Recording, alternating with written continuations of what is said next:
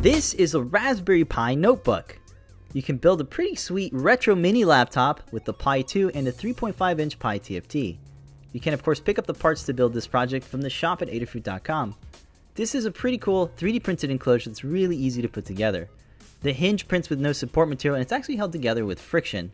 You can adjust the tolerance by fastening a machine screw, and the hinge is really modular so you can use it on other projects.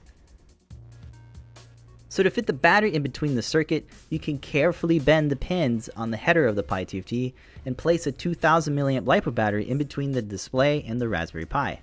You can also route the wires in between the circuit and use jumper cables to easily connect to the power and ground pins on the Pi TFT. So be sure to check out the guide on the Adafruit Learning System for a circuit diagram and a full tutorial where you can actually follow along and build this project. The PowerBoost 1000C provides 5 volts of regulated power to all the components, and it's wired up to the slide switch. You can of course wire up a slide switch and then thread it through the enclosure and pop it into place.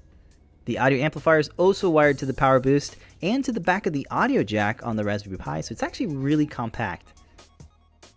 The JST cable on the LiPo battery simply connects directly to the JST port on the PowerBoost 1000C. So to close everything up, we'll use number 256 machine screws, and that'll secure the cover to the enclosure. The USB ports are actually tucked inside the enclosure, so your USB dongles are nicely hidden and out of the way. This mini chiclet keyboard is both adorable and wireless. It also features a trackpad, but you can also use the touchscreen on the Pi TFT. So now you can monitor your printers, remotely kick off a print, or check up on your baby and make sure everything is okay. And of course it has audio so you can jam out to your favorite stream on your SoundCloud.